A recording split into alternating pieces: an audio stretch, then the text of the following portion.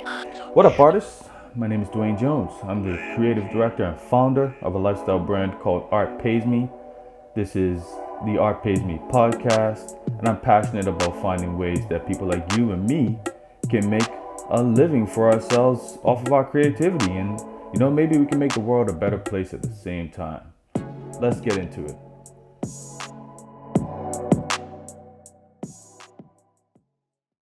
Yo, welcome to Art Pays Me.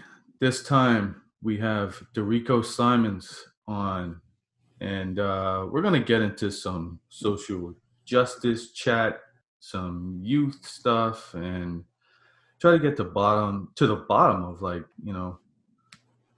our thoughts on some of this basically bullshit that's happening to Black people in North America. So welcome. Man, I'm happy to be here. Happy to see where the course of this conversation is going to go, because there's a lot of BS happening right now. Yeah. So what exactly do you do? So I work with youth and communities. I also do have an MED in counseling. So I am a nationally certified therapist, cool. And that is kind of avenue I'm slowly starting to venture into. Are you able to take patients? Yeah, so I actually am able to do all that. It's just right now me just sort of clearing the way for myself so that I can actually give people the time that they would deserve, and rather than me being sort of rushed. So I'm just kind of trying to clear some things out of the way so I can make space for that to start happening. Okay. So where did you actually grow up? So I grew up in the pubs, and so public housing community for, I guess, people who are from Halifax. It's close to Halifax Shopping Center, but kind of one of those enclosed communities. There's one way in. Well, there's actually two ways. There's a front way and a back way, but public housing community known as the pubs. Okay, cool. So what kind of a child were you? Like, this is Art Pays Me. Typically I interview artists, but it's not necessarily that. Like, do you consider yourself creative in any way? Man, yeah, I do. Because there's a lot of situations or a lot of times where I had to be creative, or I didn't have a choice to be creative. Like if there's only a certain amount of food or no food, and you gotta make a way where there might not be a way. Like, you gotta be creative in that situation. If you don't have enough money for something, you got to be creative in terms of ways to either get that money or make that money enough. And then other stuff, like I do kind of dabble around in like writing, like spoken word and those kinds of things. And so I wouldn't say that I'm a creative, but I definitely do have a creative side that I do enjoy, and it's used as an outlet. Right. And you were a hooper. You played ball when you were at the Monk? I did, yeah. So I played basketball, man, from elementary. First team I played on was called Needham Explosion. And so, like, when I think back, like, that might not have been the best name for a team, given Halifax Explosion history. But yeah, man, I played basketball right from elementary all the way through to university. Nice, man. Like, they just opened up the basketball courts recently here, so I just hit up the court in my neighborhood and took some shots, man. I've just been hurting not being able to get out. Oh, definitely, man. Basketball for me was it was almost like the therapist I didn't have, because I mean, therapy is expensive, and so, like, it was like a therapist that I could afford, and without even like consciously doing it. But like, I would, if something was happening like at home, or if something was happening to me, like, I would just go play basketball. And when I'm doing that, there's really like nothing in the world that can affect me or bother me. Right. So I'm gonna take it back a little bit. The first time I became aware of you, and you might not remember this, but it was at the Fabric of Our DNA fashion show at the Mount. You were actually a speaker there, Yes. I was a designer, but I was like, when you spoke, I was behind the scenes and didn't really like, didn't get to hear what you said. But like everyone who did speak, hear you speak, thought that you're really impressive. And so Appreciate I kind of kept you on my radar ever since then. And like, you've been, you a part of and forming different organizations, and Future Roots is one of those things that I saw that you were part of. And like, can you explain to me what Future Roots is? Yeah, I was like, whoa, you remember that? Future Roots. Yes. So, yeah. So, Future Roots, I get like we came out of the idea that um, seniors living in specifically North End Halifax and folks who may have mobility issues may not be able to do the general outdoor upkeep of their home, like mowing the lawns or stacking wood and those kinds of things. And then when I was working in Mulgrave Park with Phoenix Youth Programs, we were seeing youth who were, 13, 14, 15, wanting to work, but, sort of legally not of age to start working. And so we had a young group of people who were hungry to get out and get employment and experience. And then we also had groups of people who were at home who wanted to stay in their homes but weren't able to do the upkeep. And so we sort of married that idea together. And so one of the folks who was very helpful, friend of mine named Ashley Linden. And so both of us kind of cultivated this idea into, we're at the stage of signing for it to be a nonprofit. And a lot of things happened. Some things fell out with organizations, but essentially where we were was that we were now doing the outdoor stuff, raking leaves, stacking wood, mowing lawns. We had the push mower, so they weren't gas powered. And so youth were doing that. And then also businesses were hiring us to do postering, to come at our events. And, very simple business model is that Future Roots gets paid, and then we pay the youth. And we were paying the youth $1 and a bit, maybe even $2 above what minimum wage was. And so the idea was that you come in at 13, 14, 15, whatever the case, you get work experience. We were doing first aid, customer service experience. And so, if you're 13 and then you start going to work at 15, 16, you've got 2-3 years of actual work experience working with real people with certificates already. And you're now technically legal to start in the workforce. So we saw some good successes with that. But as I said, like, it was at a point where we had all this equipment in our car. We didn't have anywhere to store it. Organization that was sort of helping us failed us, and we just really didn't have a home. So at that point, I made a decision not to incorporate it as a non-for-profit because I just felt like I had too much going on and I wasn't able to take it on. I do regret it a lot at this point, but it doesn't mean the idea is dead forever. You know what? I wanted to ask you about that. So Art Pays Me is not a not-for-profit. It's a business, but in a lot of ways I have social leaning ideologies. And I'm always trying to think, how can I make this somewhat of a social enterprise, or do I want to make this a social enterprise? But you have a lot of things on your plate. Like, how do you find juggling all of these different ideas and things like that? Because that's where I get lost. I barely have time to focus on things I'm working on. Social stuff always ends up kind of falling by the wayside. Do you have like a process that you use to keep all this stuff in check?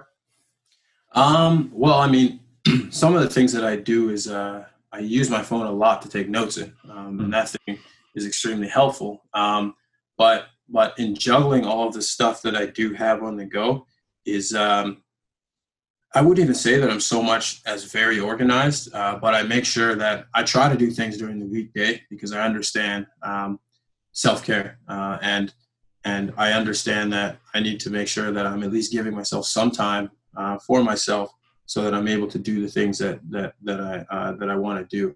Then the other thing that is somewhat helpful is that all of the things that I do aren't they're not outside of my character. They're not outside of who I am.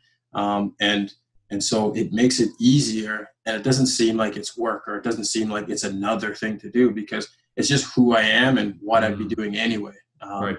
So a lot of it is, some of it is paid and a lot of it is not paid.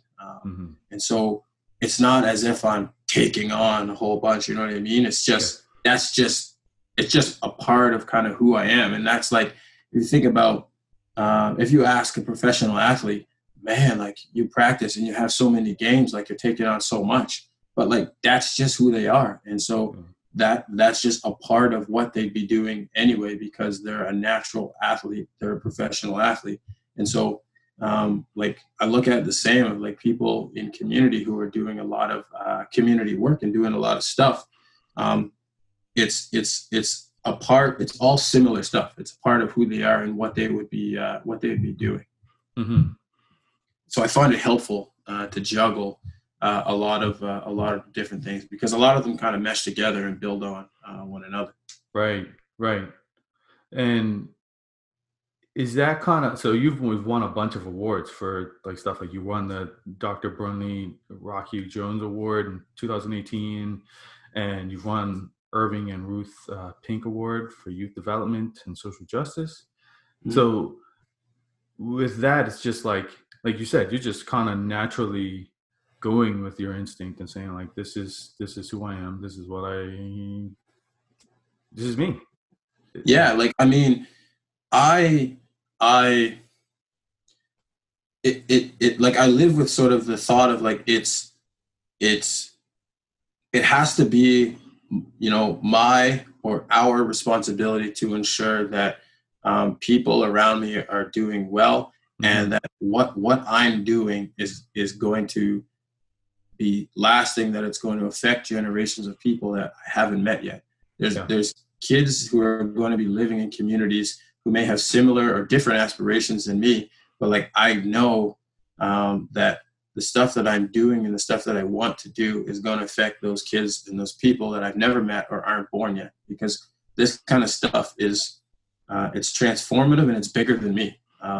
And if I'm not going to do it, then who is? I just take it as that, you know, if it's not me, why shy away from it? If I'm not going to do it, then who's going to do it? Right.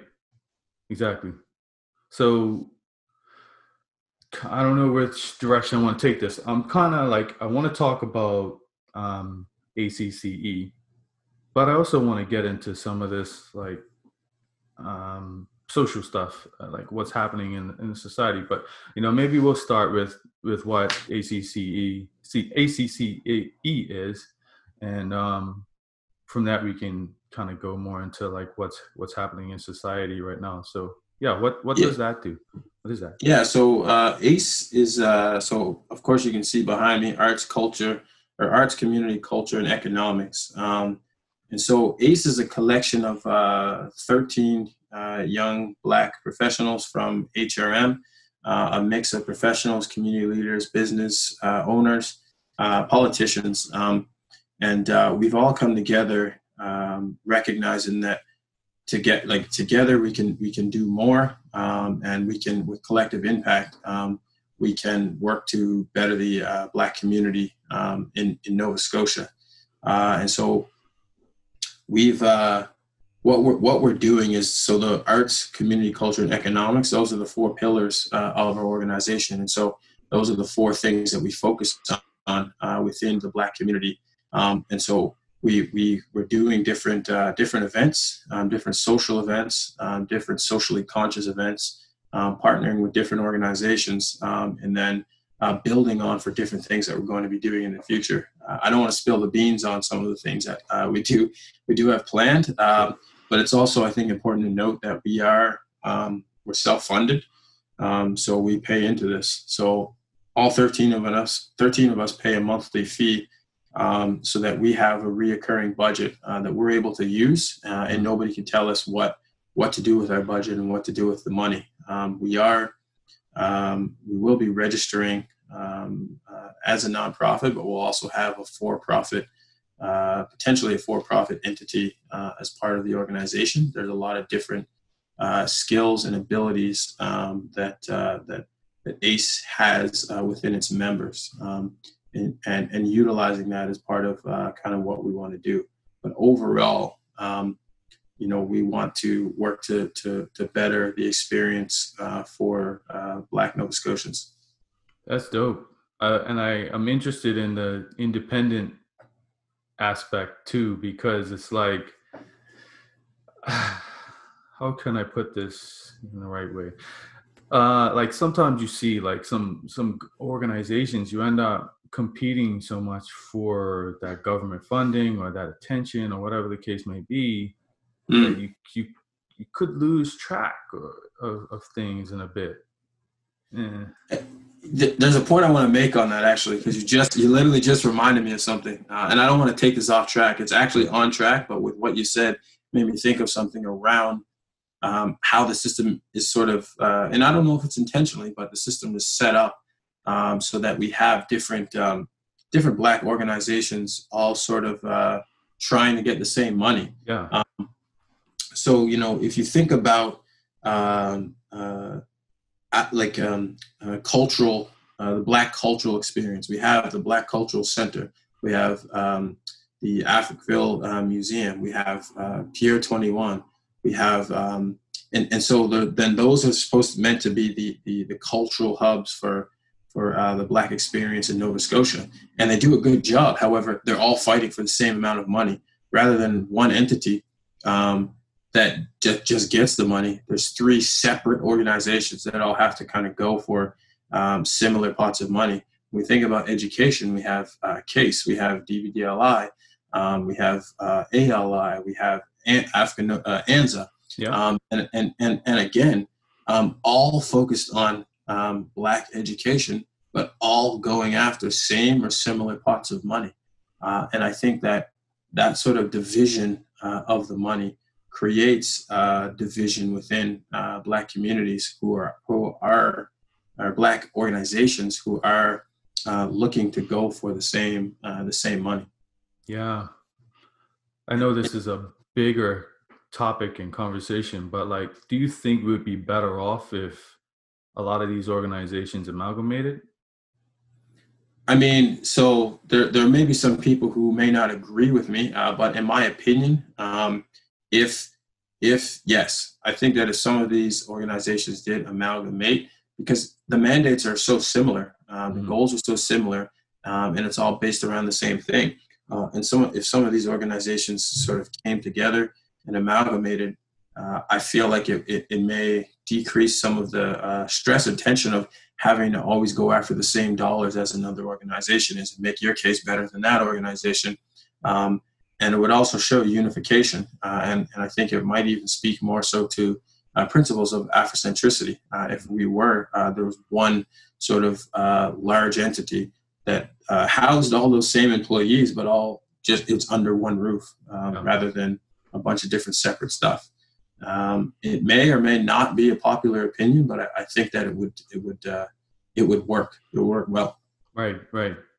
Cool. Yeah, I grapple. I toy with that too, because I honestly think a lot of these organizations have their hearts in the right place, but sometimes I wonder if we could be doing better, and I wonder what that would look like if we were doing better. So recently, I saw some pictures pop up of you in protests and stuff like that, particularly with the Santina Rao thing,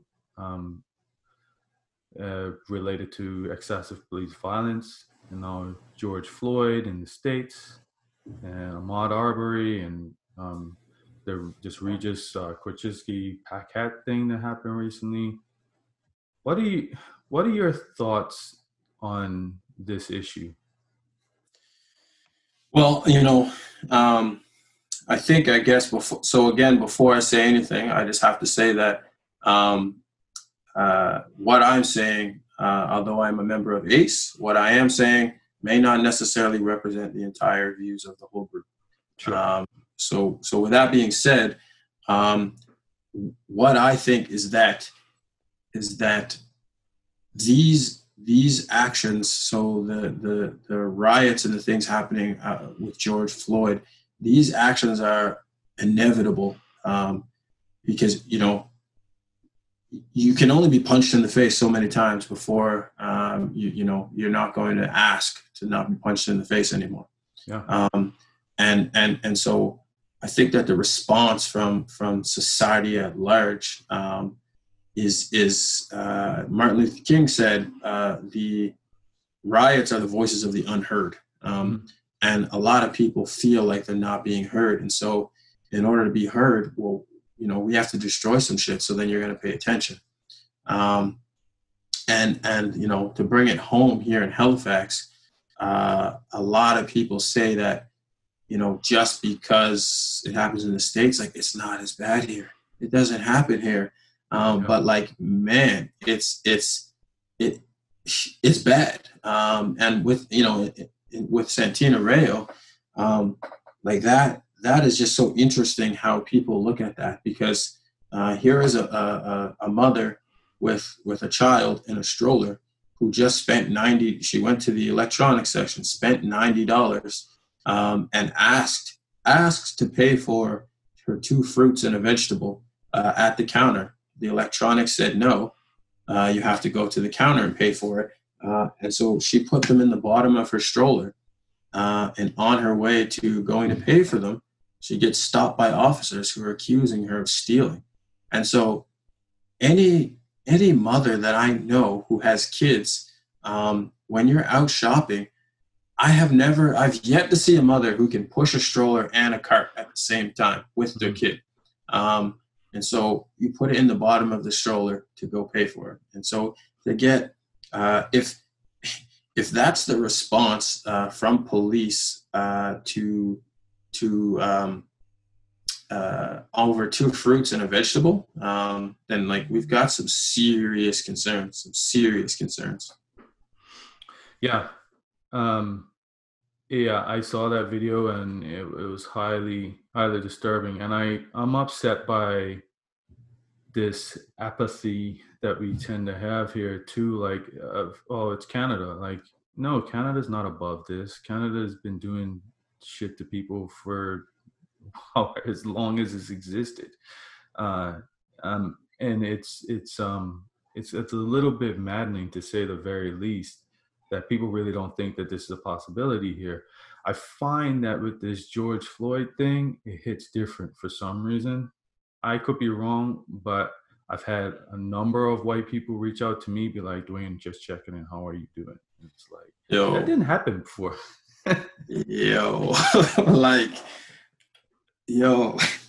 Man,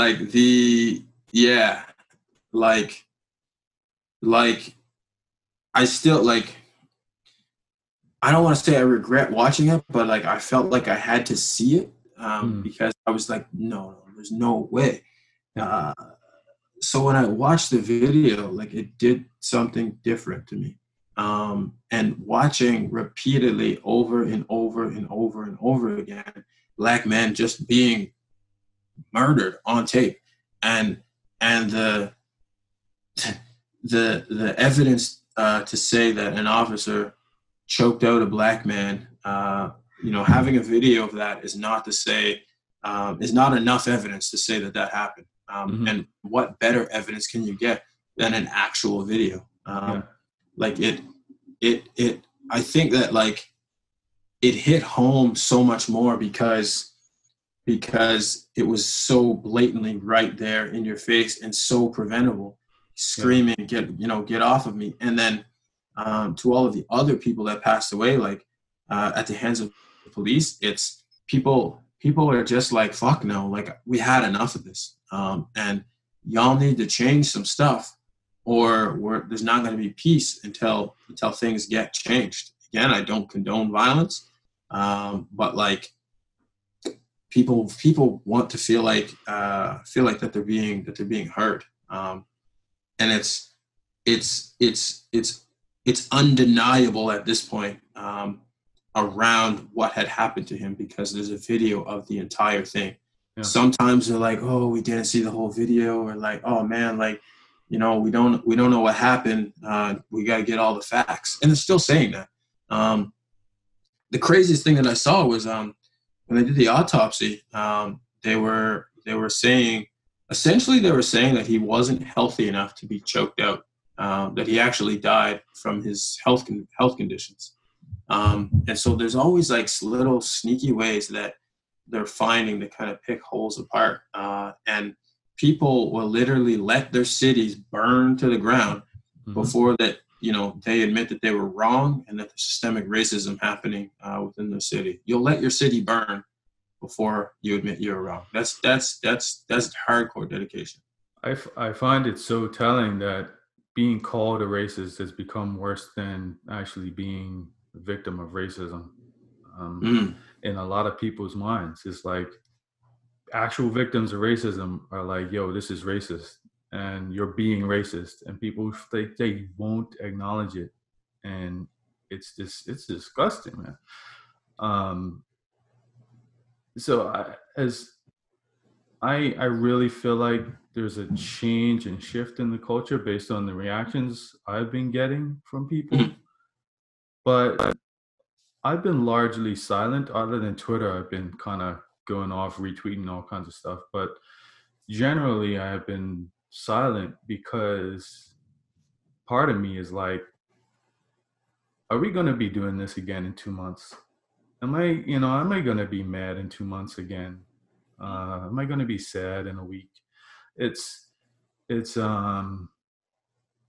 so complicated. And also, I'm not an advocate of violence either. So, I'm more like on that, yeah, let's talk it out. Let's find a way to peacefully address this. But I can't be mad at these people who are fed up and feel like they're powerless. So like, you won't listen to me. You don't like Cap kneeling. So I'm going to blow something up. Yeah, I mean, like,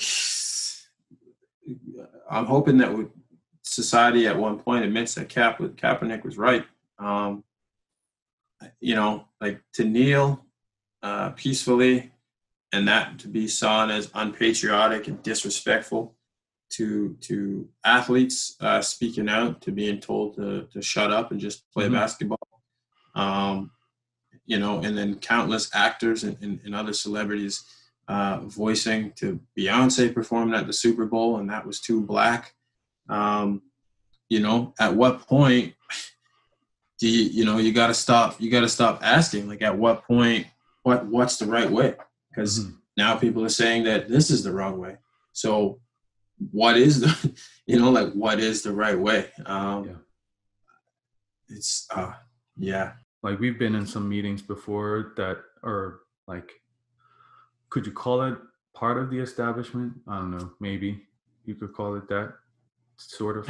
Yeah. Yeah. sort of establishment-ish. And I also see you boots on the ground protesting. Which I'm kind of an advocate of both sides. I think that both things need to happen. I think we need to attack the top, but I think we also need to be on the ground. Like, what's your thoughts on that?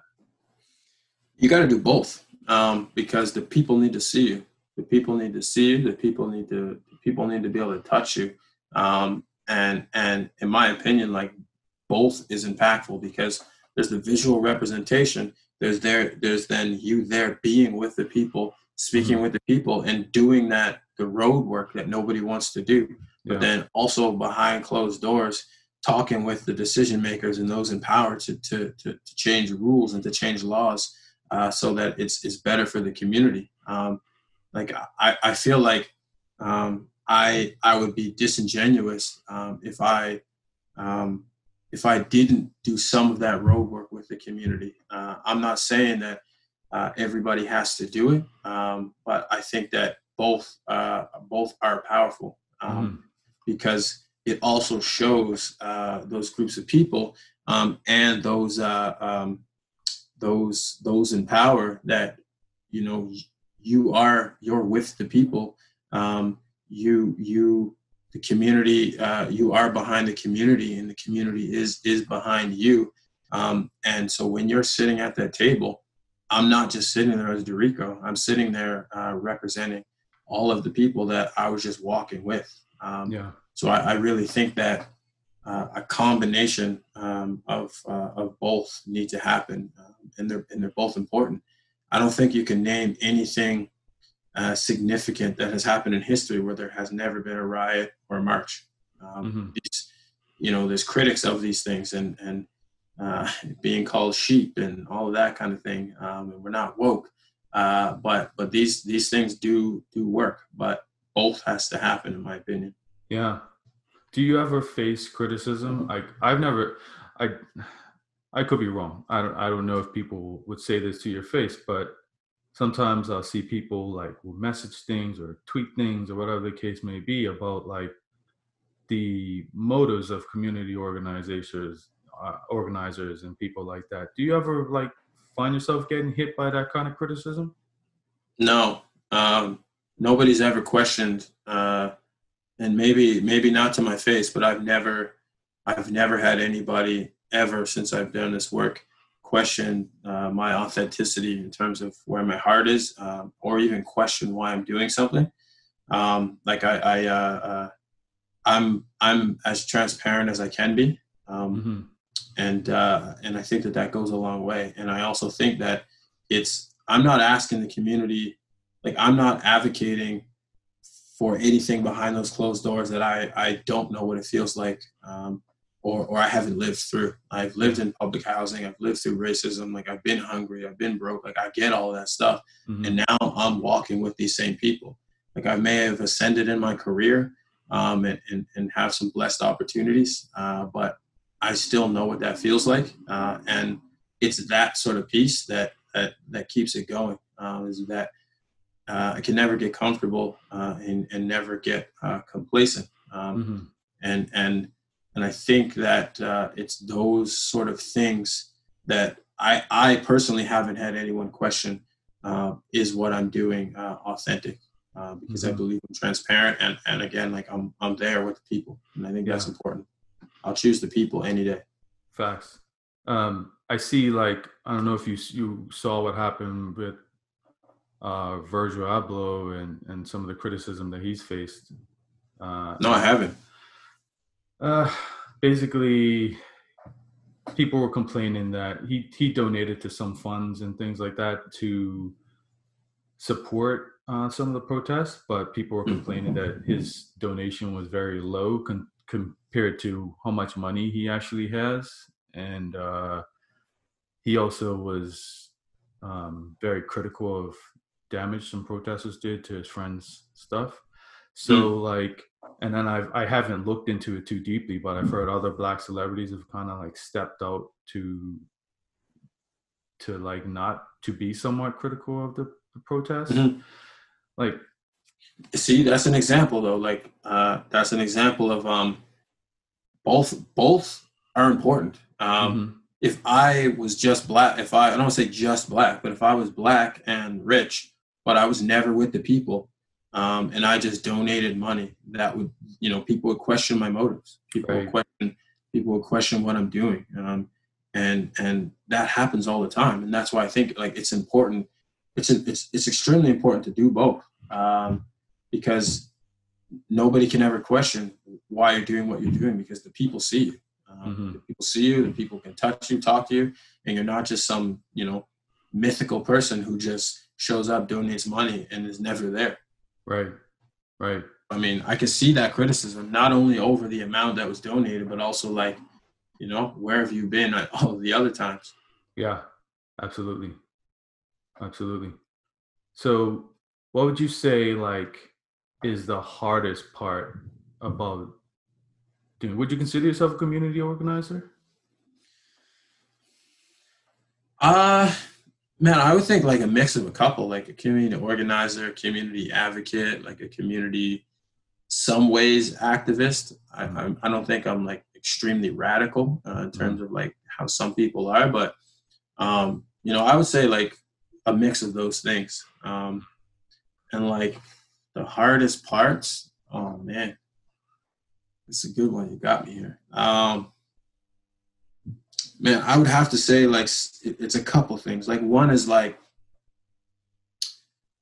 realizing that like when you run into a wall where you can't help somebody, like that like eats me away. Like it eats me away. Like I lose sleep over it. Like I when I get to a point where like somebody's asking for help and like I can't do it, and it's even more frustrating when uh, it's I'm looking at what the government might be doing, and I have this person who's doing this, and the government law says this. Like example would be like I was working with a young woman before who who was 16 and was being human trafficked and was involved in prostitution. And we had more than enough stuff that the police could have stopped this, but the police actually told her that she was 16 and was able to travel on her own and didn't actually need IDs. So she got on a plane with like minimal IDs and minimal stuff and went and was involved in some stuff. And yeah, like I don't want to say too much because people may know, but like or even examples around like and again, this is just my thought around it, but like where somebody like a John paying for sex is illegal, but then it's legal for like sex workers. Right. And I'll preface that part with like, it's just a thought. Like I'm not criticizing anyone's means of making money or that type of thing or work, but just the thought that may be helpful for people who are looking to kind of help those sort of laws. But like another hard thing is like is especially like right now. So trying to get people to understand, not like getting them to understand like what it's like to be Black, but like get them to understand like what it's like to be Black. Like there's like white people are never going to fully understand what it's like to be Black, just how I would never fully understand what it's like to be Asian or I'm Black, and so I know what that's like. And so feeling like you're just talking to a wall, like it's difficult. And then like just I guess the last thing that I find difficult is just knowing that there's so many people who are living in such difficult situations, and knowing that and seeing government posts around X amount of $1 million is available for this, and I'm just thinking, man, there's homies down the street who are just like, they don't have a fridge or a stove and they're living in public housing, but like, we have $5 million to redo this community on the outside to make it look beautiful, but the people inside there are hurting. And so like, I think the work, like this kind of work is just like mentally taxing, like extremely, it's a lot like to take on or process mentally, like especially, man, with like the things that people may kind of come to you with or open up about. And it's like, people say like, man, you can't save everybody, but like, why not? Why not help as many people like as you can, like along the way? Like that's like a big thing for me is I want to try to have as broad of a reach and as broad as a positive influence that I can. And like I don't want that to come off like as like arrogant in any way. Like I just want to be like, I want to do good, like, and I want to reach as many people as I can, and influence as many people as I can. I think that like the job of like a leader is to develop more leaders who can develop more leaders. And like that's just like part of the mission, like part of the game is just to help people. That's It's tough though. I feel that. I feel Yeah. that. And and I get that struggle with your ego too, because it's like, is it, I'm saying ego, it's not as like, do you, so I struggle with this. I want to impact as many people as possible as well. But then I step back and I'm like, what does that mean? What does that say about me as a person? And I Mhm. beat myself up about it sometimes. But like at the same time, it's like, nah, like you want to be helpful, then you don't need to beat yourself up about it. If people elevate you as a result of it, that's what they choose to do. You don't have to like buy into that. So Mhm. um congratulations for like what you're doing and attempting to do for the future. Appreciate that. It's been a man. It's been a long. It's been a long road. Yeah. I appreciate that. Like, it's like you just mentioned. Like, if people want to elevate you, like that's fine. But like, I'm not in this, or I've never have I been in this for awards or Hmm. recognition. Like, there's a lot of stuff that I do that I don't talk about because I don't need to, because I know and the person knows or the people know what has happened. If it so happens that I get an award from something, great. Then that just gives me a bit more of a broader reach that I'm able to affect people. But um, it's never been about the money, and it's never been about accolades or recognition. Hmm. You focus on the people, and the rest will fall in place. Yep. Feel that. So how can people support your initiatives, and do you have anything you want to promote that's coming up? I have something, but like I'm not gonna mention it yet because like Okay. I need to lock a couple things in before I put it out there, because it's kind of at a stage where somebody could just pick it up and do it. Gotcha. So like there are some things that like I am planning something for probably like October ish, if it all pans out the way that it's going to. But like in terms of like people getting in touch with me, or supporting initiatives, man, like people just reach out to me in whatever way. Like I have a couple people like on Twitter who reached out, like they're interested in doing some stuff. Some people on Facebook, people email me, like whatever way. Okay. And if it's something that like we can do, then we run with it. Okay. So drop your Twitter @ and all that Yeah. kind of stuff. So Twitter and Instagram is at DeRico Symonds, Okay. DeRicoSymonds.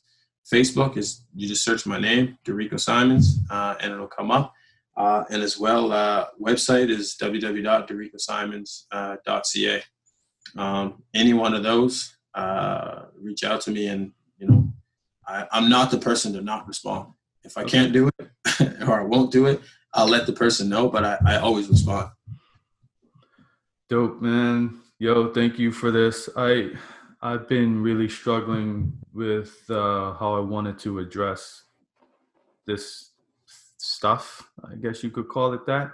And I typically um I just felt like it'll be silly to release an episode basically without digging into this, because as an artist, I think it's important that um what I do reflects what's happening in society, or at least what's important to me in society. And this is something that I've been losing sleep over. So I really, I just needed to do this. So thank you for making that time. And you know what? I have another question. Yeah, How, let's do it. if I wanted to say someone like me, and a lot of the white folks have been wanting to do more, like, what's your advice to us who are like, yo, how to do more? To black people or to white people? You know what? It's a different answer. Hey, yeah, that's a good question. Yeah, I'll say the white people. um, so I think that like for white people like who want to get involved, like I don't mean this in a smart way, but like Google is a wonderful thing. We Hmm. live. The first step, I think, is kind of educating yourself around the different topics, around what's going on. And And like I've been saying, especially like this past week, is like I would rather somebody move with genuineness and love and make a mistake in saying something than to do nothing. Mm-hmm. And I think that, you know, we're not going to change what we continue to tolerate. And so, you know, in terms of white people getting involved, is let's bridge it this way: is Black people didn't create racism. White people created racism. That's a historical fact. It's not debatable. White people created racism. White people have benefited for 400 plus years through generational wealth and have privilege because of the systems that have been built years ago. And so when issues of race come up, it can't just be people of color and Black people speaking up, because you think about it, Black people didn't create racism, but then Black people have to speak up about racism. Doesn't make sense. And like Black people speak up and white people have to speak up, because it's actually white people who are contributing these acts that are causing rifts in racial tension in relationships. Yeah. And so educate yourself, get involved, even if it's just showing up to an event. Have those difficult and tough conversations with your family members, people that are close to you, even if they disagree. And then I think doing what you can with who you are and your platform to elevate voices of people who may be marginalized or may have a different experience than you. I think it's a responsibility at this point, because we're, you know, as we can see in the world, we're way past overdue. And so it just needs to be taken as a responsibility. Mm-hmm. Amen. All right, man. Well said. Yeah, it's been great. Yeah, thank you for doing Art Pays Me. All right, man. Thanks a lot. Really appreciate it. Cool. Peace. Thank you so much for listening to the Art Pays Me podcast.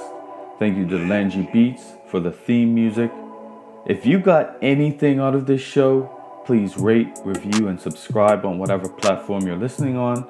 The more you do this, the more reach the podcast gets, and the more artists I can help learn to make a living at what they love.